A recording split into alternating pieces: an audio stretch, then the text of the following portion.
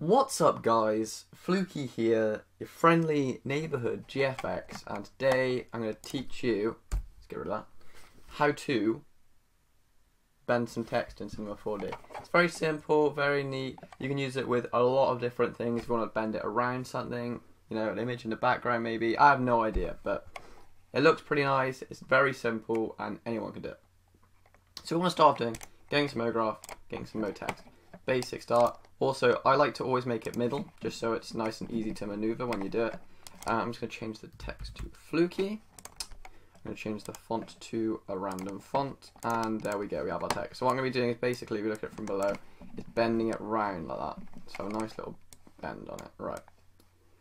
So, if we now center it, we grab this. We go into here, and we go into a warp. And as you can see, the warp kind of, it shows you like kind of what it's going to do. So, oh, just got rid of it by accident. Just got the warp. I'm going to drag it up a tad bit, just cuz.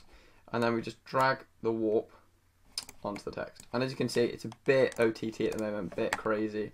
So now, at this point, you just fiddle with the settings a bit. So, let's have a look. Height, height literally makes no difference. So, obviously the radius does. And this is where it gets a little bit more interesting, is where you go into here. So you can make it wrap around like a circle if you want to do that, if you make it spherical, or you can make it cylindrical. So basically that's the shape it is behind.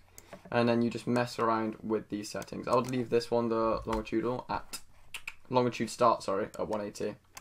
And obviously the other one at 360, looks like. And then you just mess around with the scales. So depending on how, you could literally, I've done this before where you make it really fat at the back, so it looks like kind of an infinite sort of thing. I've lost myself here. Yeah, so you can whack that up really high like that, and that looks quite cool. Obviously from the front it looks a bit different, so if you go around like so, there you go. It looks quite different. You might want to make it so obviously it is kind of more visible, so you just mess around with the tension. The tension is kind of the main thing you mess around with, because if you have no tension it looks normal. The more tension you have, you know, the more bendy it is. So I'm going to make mine spherical, because I've never really done that before.